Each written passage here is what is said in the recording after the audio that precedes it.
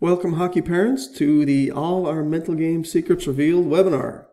Topic today is how to help your teenage hockey player reach their goals.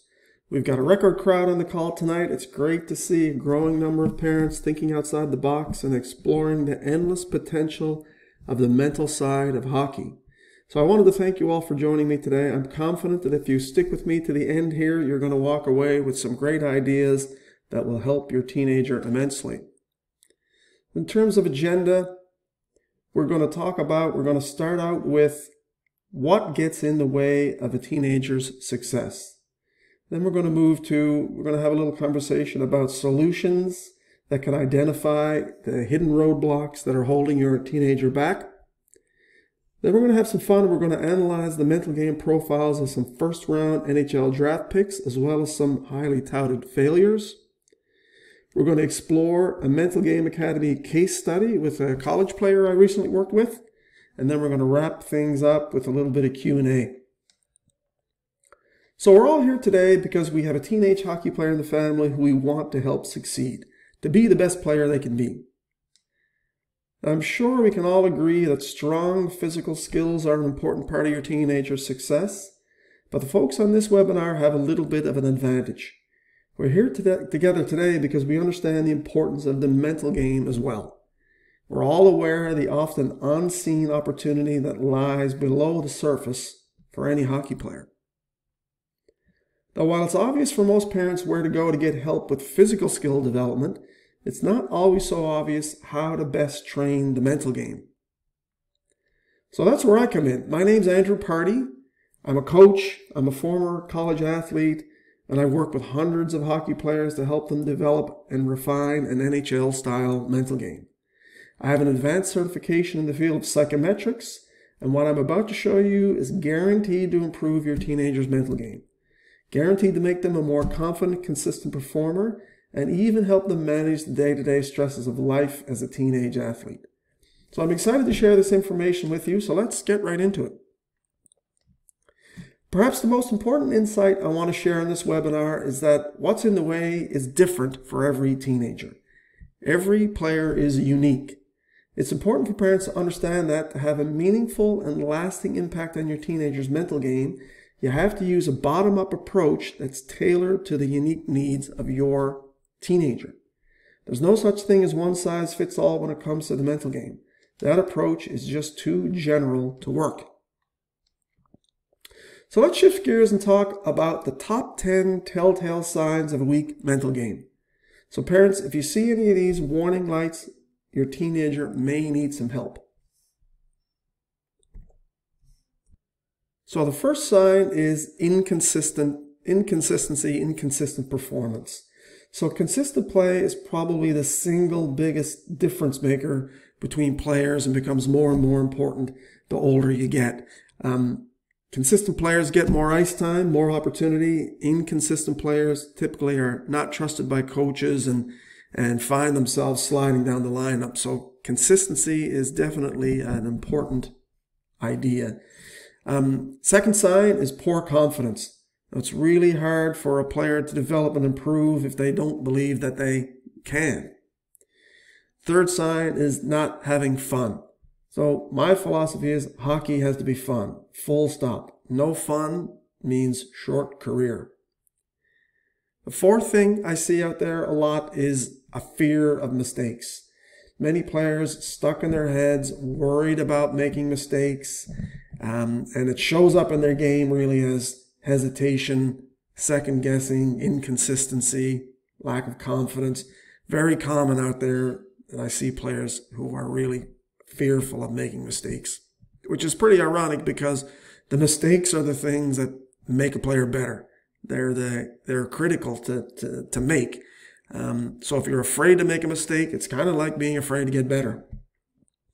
Then number 5 on the list here is an inability to find the zone or find that flow state.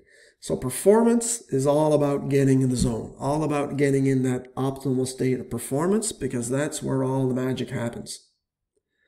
So just to continue on, number 6 on the list, a lot of times I'll see players who practice at a high level, so all their skill is revealed in practice, but then you drop them in a kind of a more pressure-packed game type situation and everything changes.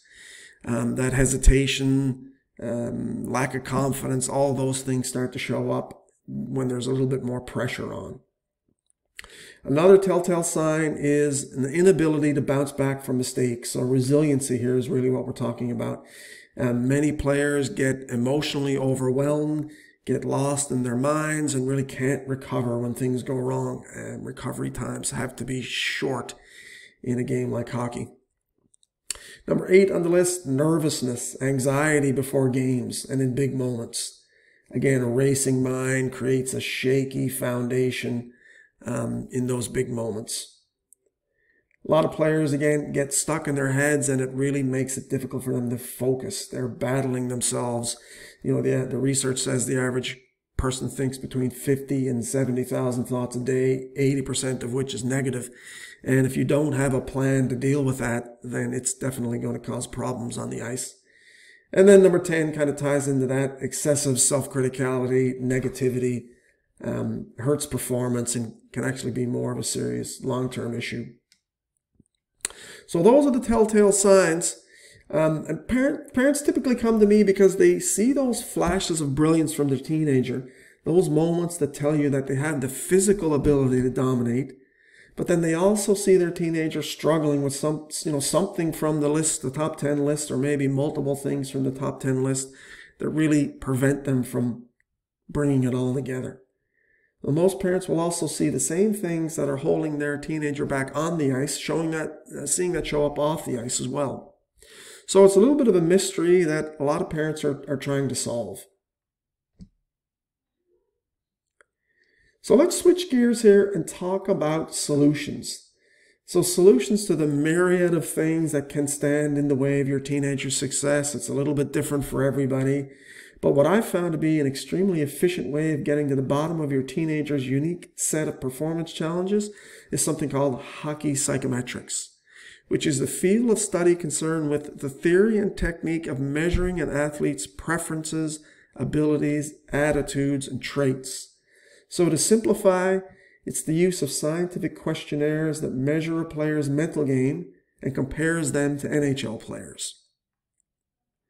So really what it does is it allows us to measure the 20 measurable aspects of performance in hockey.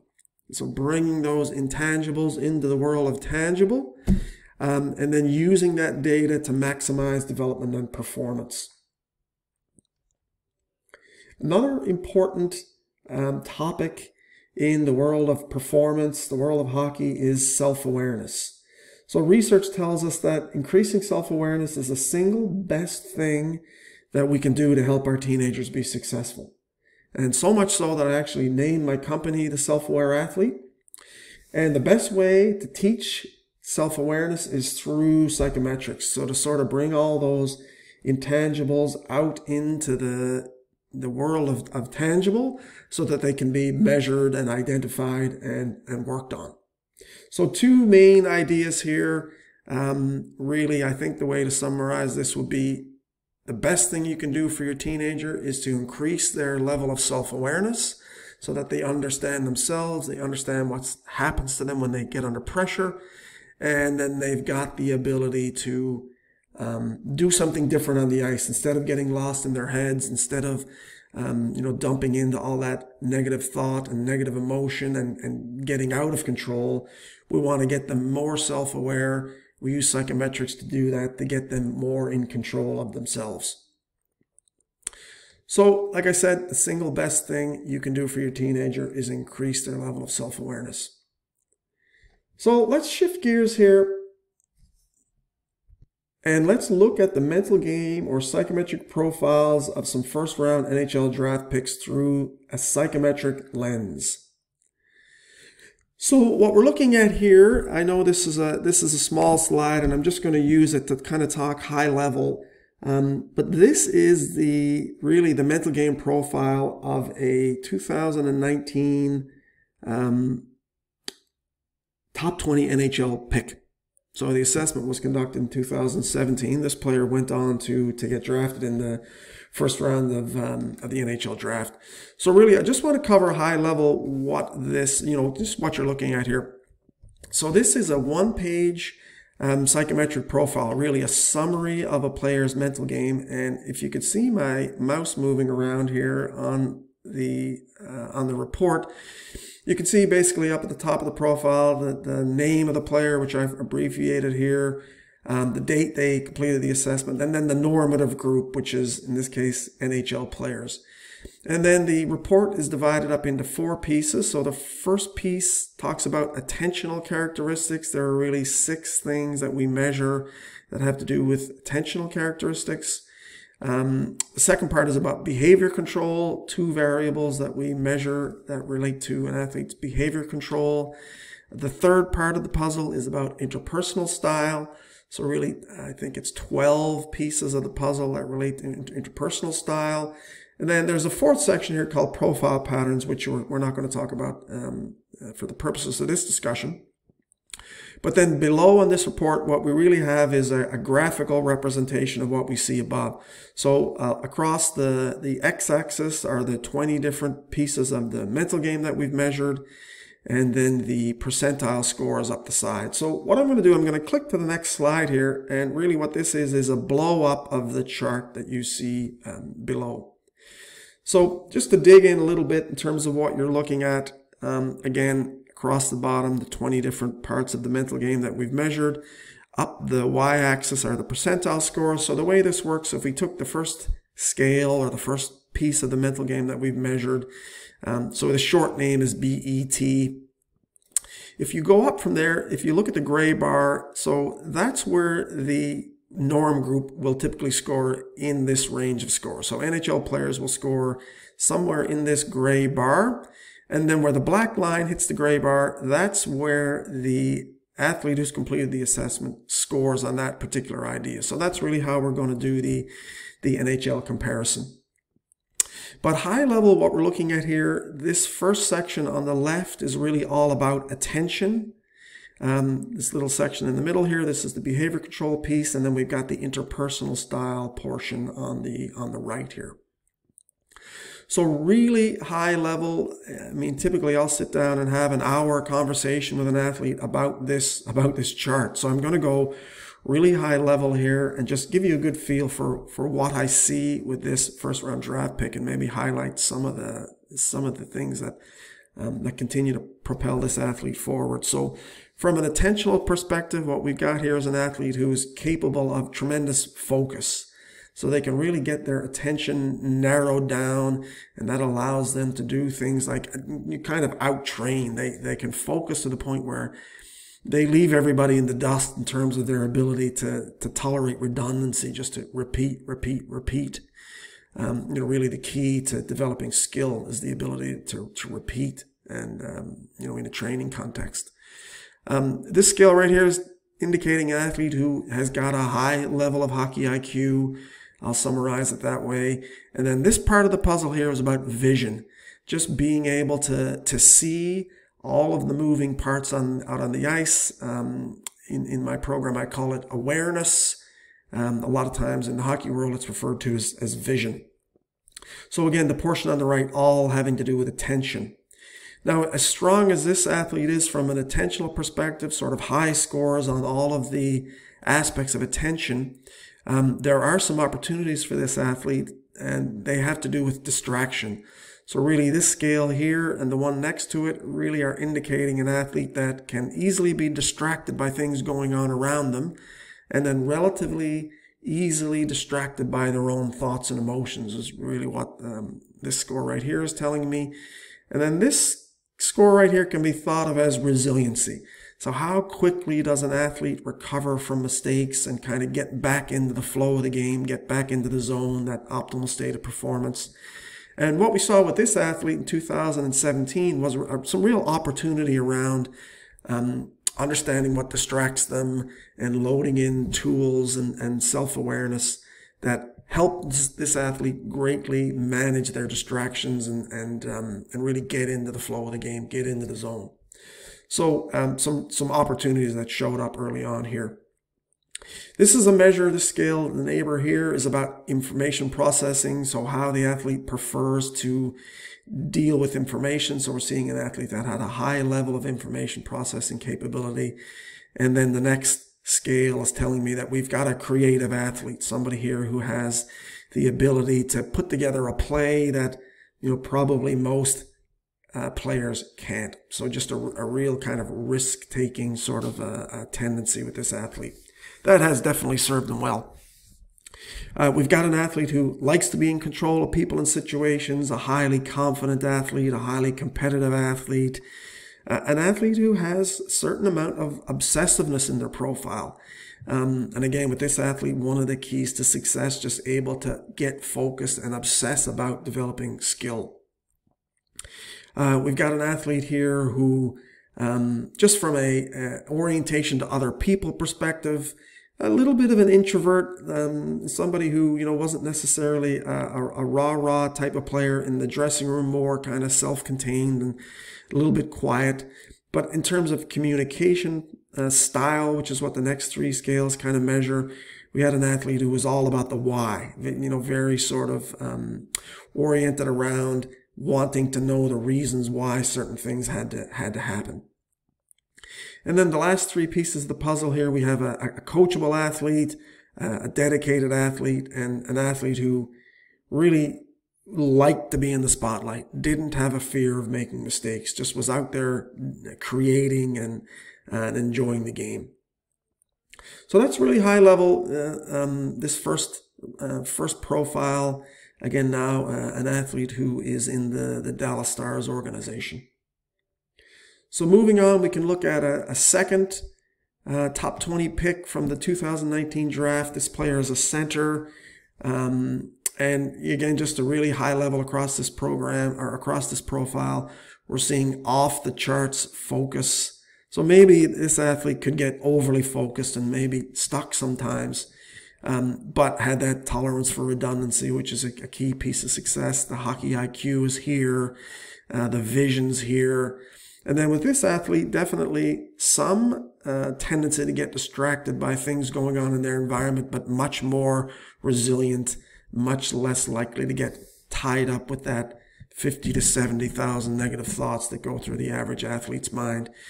High information processing, very creative, again, high control needs, very self-confident, a little bit less competitive than you might think you would see from a first round NHL draft pick, but certainly in the norm group and kind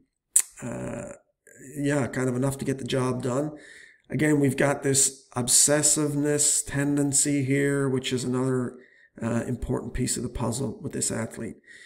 This athlete, much more extroverted, much more center of attention type of person in the dressing room, but then also, an athlete here who wanted to get away and needed his alone time as well.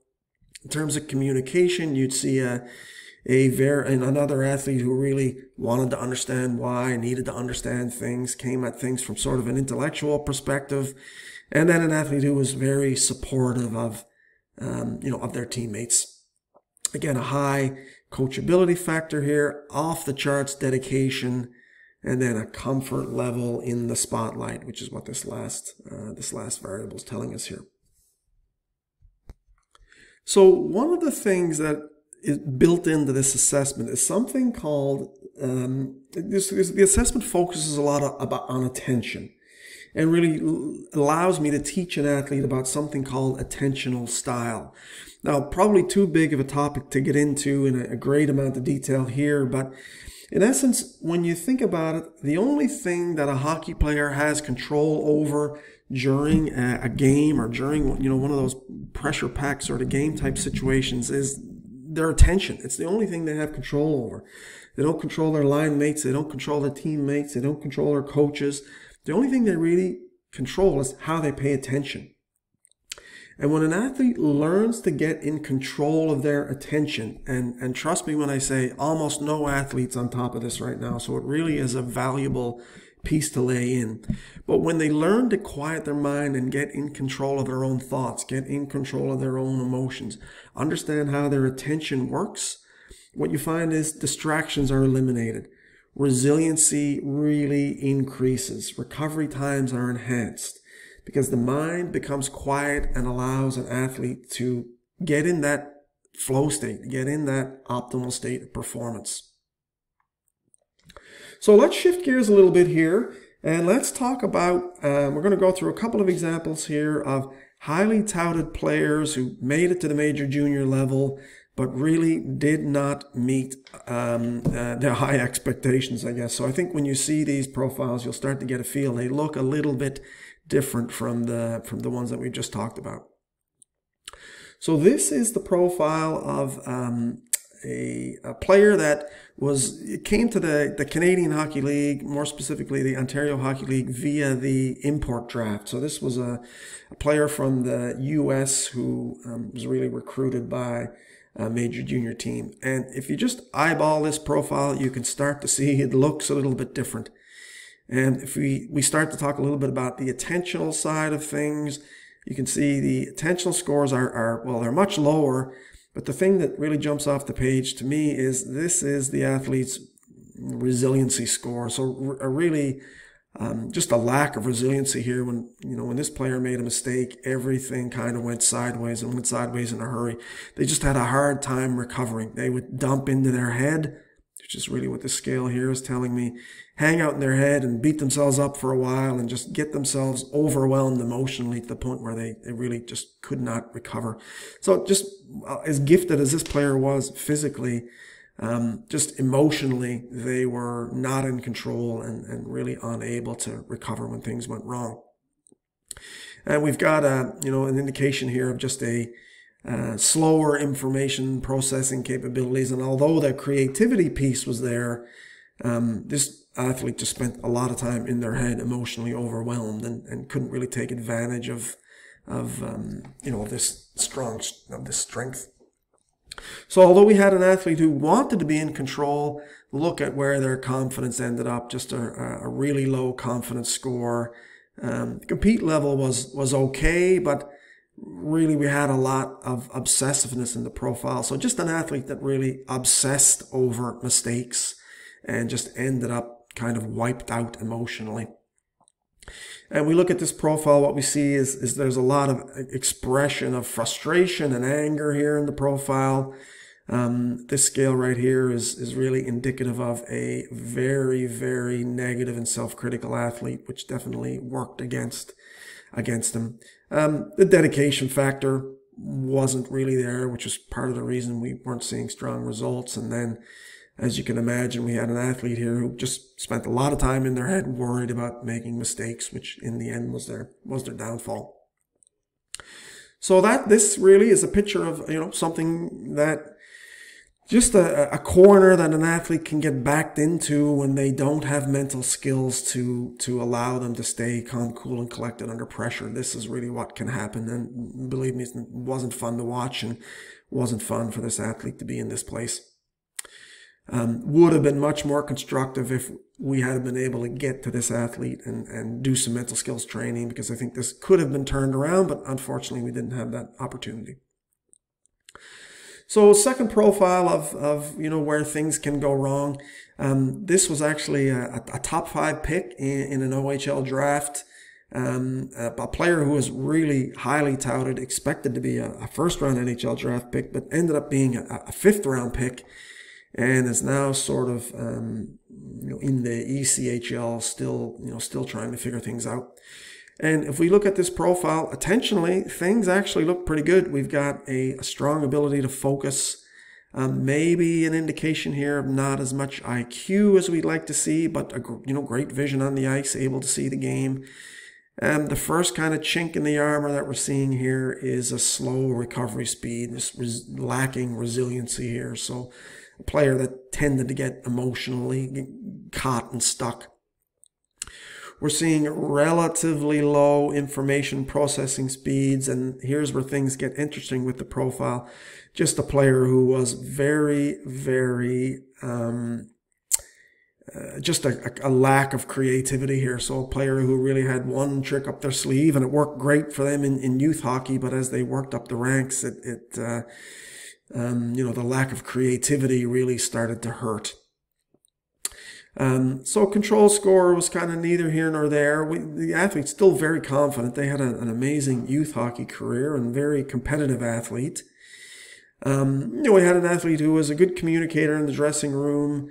But what we saw here, I think maybe that if we move along to this scale here, the kiss of death was just a rock bottom score on coachability. So this was an athlete who just would not listen, didn't matter what you told them. They'd grown up with a lot of success, had all the answers through youth hockey, got into major junior, and just was not able to learn, was not able to take any coaching on board, and really they got stuck because of that.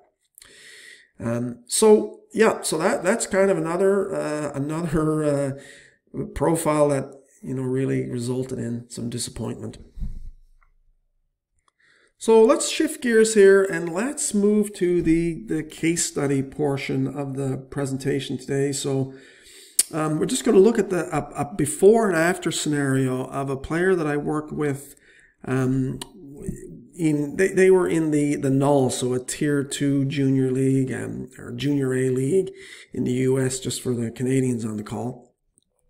So this player's name is Jackson Willie. At the time I started to work with him, was with the New Mexico Ice Wolves. So if we take a real high level look at this profile, if we look on the attentional side, I think we can all start to see some issues, high levels of distractibility. So this was an athlete who really, what I would say is, easily got stuck in their heads, easily got tied up and distracted by a ton of negative thinking in their own mind, and had a tendency to sort of spiral out of control and really get overwhelmed emotionally, and they were unable to recover, which is really what we're seeing here with this scale. And I would say that is a common theme with athletes all across North America. There's a real tendency, because of heightened levels of anxiety out there in the world these days, for high expectations, for athletes to really get bogged down in their own minds and spiral into this emotional overwhelm, which was really what was happening with Jackson.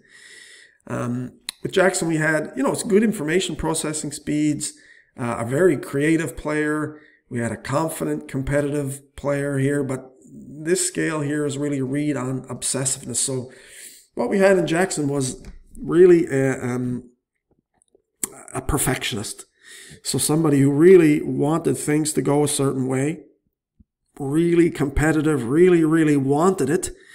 But then when things didn't go the way he wanted, he just got lost in his own mind, kind of panicked. So if we move across again, we can see a lot of frustration and anger over this dynamic, a lot of self-criticality. But again, we had a player who was extremely dedicated, was willing to go through a wall to have success.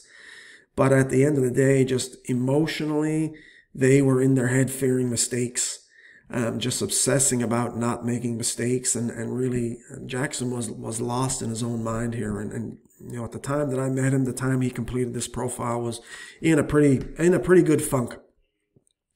So I brought Jackson through my 6-week online Mental Game Academy training program, and just really taught him about himself through the lens of this assessment, got him up to speed on himself and what was really happening.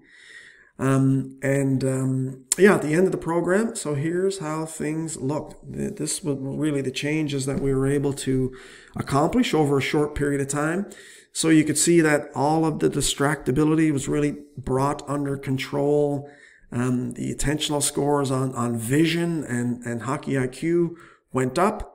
One of the big striking things about this profile was the tendency to get emotionally overwhelmed. The recovery speeds went up dramatically. And what we ended up with was a player who got focused on the right things instead of the wrong things. Now, still a work in progress in terms of recovery speed, but a great turnaround for Jackson. I don't think there were a lot of great moves here, but so we had the confidence, we still had the control, we had a competitive athlete here. The obsessiveness came into line with Norm Group, so that helped quite a bit. The frustration and anger, came into check.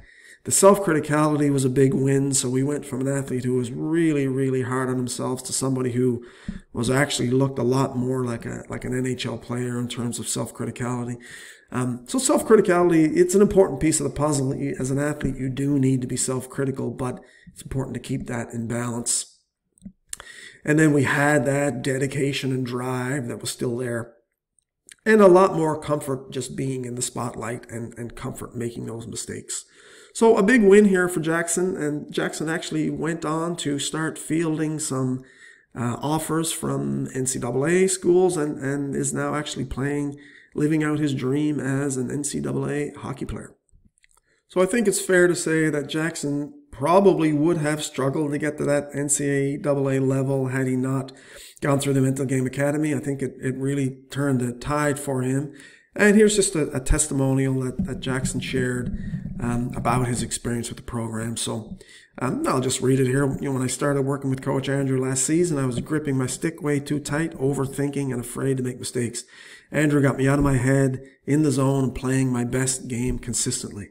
This year I'm wearing the A for my team and just signed a college commitment. So that was a big win for Jackson and fun to be a part of. So let's talk a little bit more about the Mental Game Academy program. It's a 6-week online mental skills training program. It includes there's a video portal involved in the program.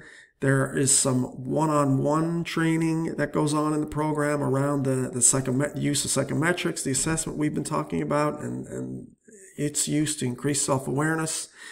It really does, what it does is it empowers your teenager to be the best athlete they can be. So high level, that's a little bit about the academy. Who's it perfect for? It's perfect for parents who have kids playing an elite level of hockey and they're looking for that competitive advantage.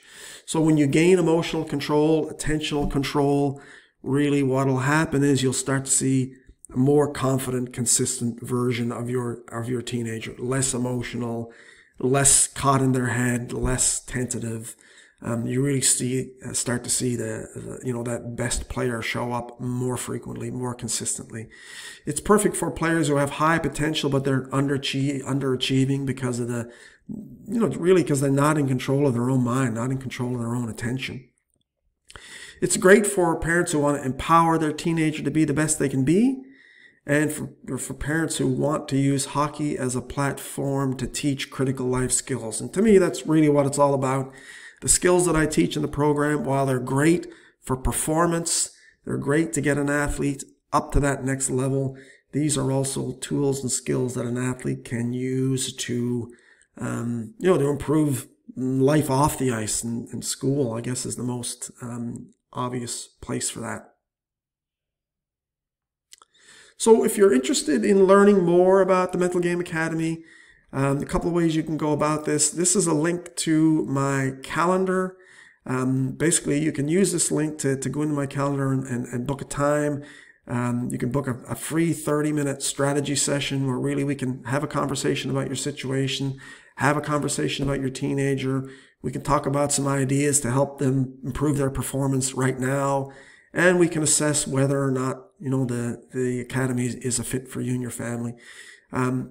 Here's my phone number. If you want to give me a call and chat about it, I'm open to that. My email address.